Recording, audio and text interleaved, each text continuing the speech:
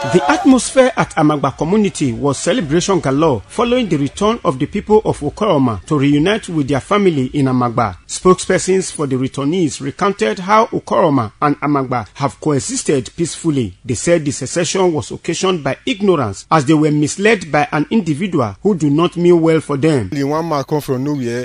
He said he want to take over the community. Now he be used us over many years ago. We don't lost many lives, but we don't lose and say no. No, we don't come together as one. The crisis between Oke-Oroma and Amagba is over 10 years. If my father hunts bush meat then, it must be shared with Amagba before bringing it home. The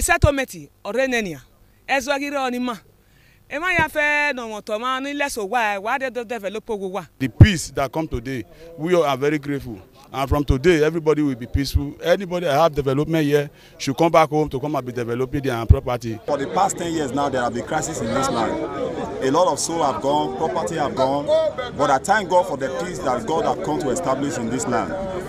Amagba community have been the one in charge of this community before now. I want to use this medium to advise everybody, if you know you have property in this area, you have to come.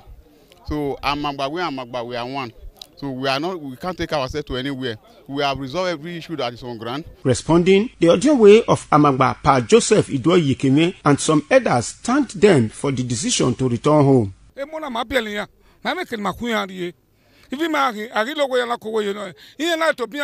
These children are our children. If they now realize that they were born in Amagba and now returning, we accept them.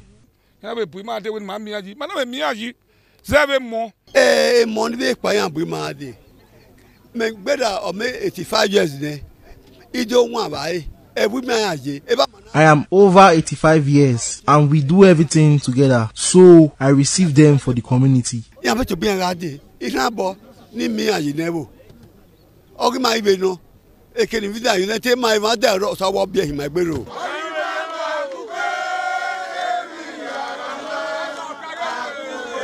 They agreed that with the return, peace has returned to the area. Ikponmwosa Ugiagbe, ITV News.